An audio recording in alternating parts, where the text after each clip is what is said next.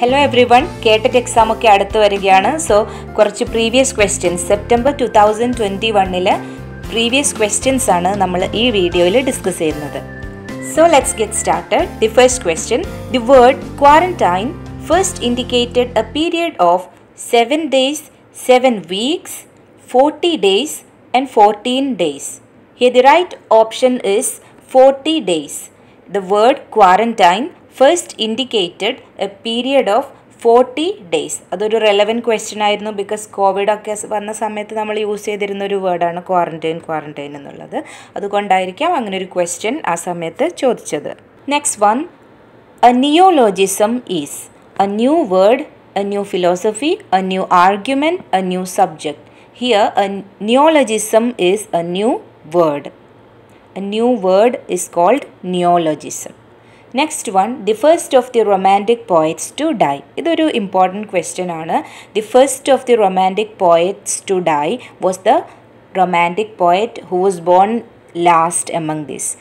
That means last ജനിച്ചതും first മരിച്ചതും ഒരേ romantic poet ആണ്. The answer is Keats. Let's see the time period of each of these poets.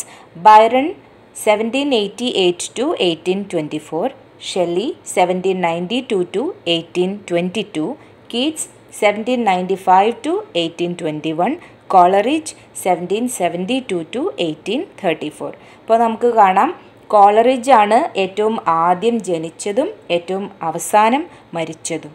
അതുപോലെ Keats ആണ് ഏറ്റവും അവസാനം ജനിച്ചതും ആദ്യം മരിച്ചതും. Now the next question, pathetic fallacy is a term coined by. Options, Walter Peter, John Ruskin, Leigh Hunt, Harriet Martineau. Pathetic fallacy എന്നത് modern painters എന്ന വർക്കിൽ John Ruskin introduce ചെയ്തിട്ടുള്ള ഒരു ടേം ആണ്. It says about natural world has human emotions.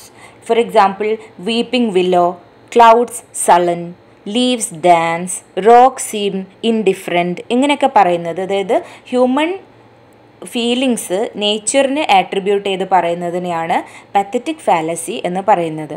The assignment of human feelings to inanimate objects, A poets tendency to project his or her emotions outward onto the workings of the natural world was a kind of false vision എന്നാണ് John Ruskin ഈ ഒരു വർക്കിൽ പറയുന്നത്.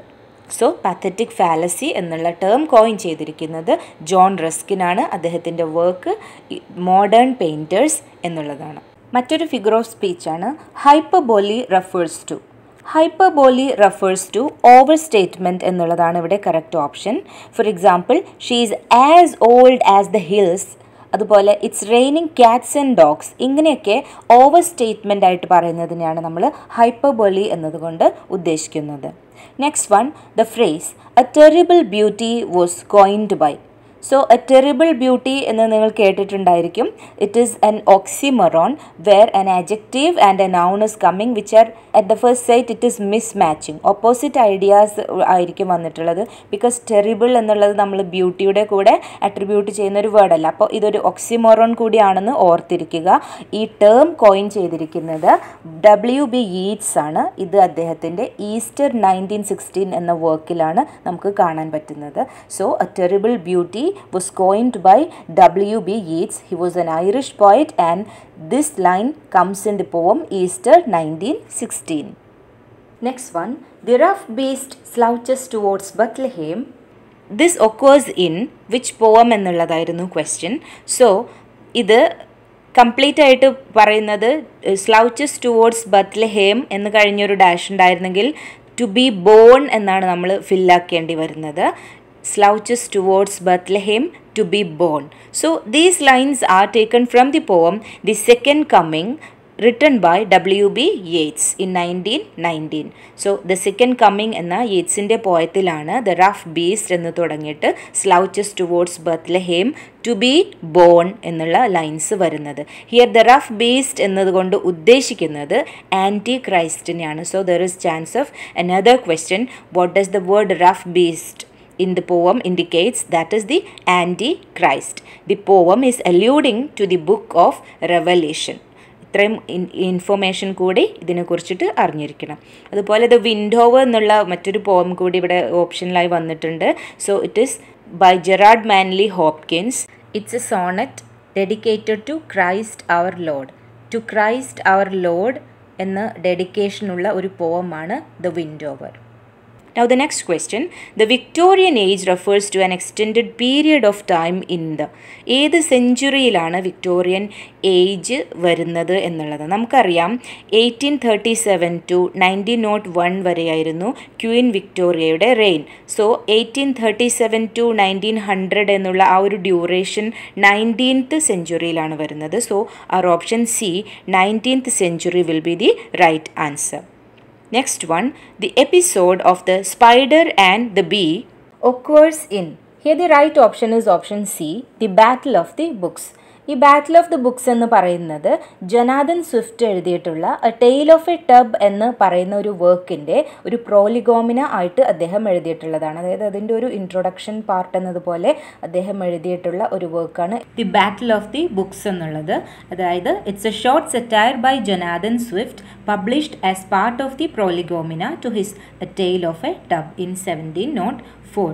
So the battle of the books എന്നുള്ള ആ ഒരു വർക്കിലാണ് the episode of the spider and the B വരുന്നത്.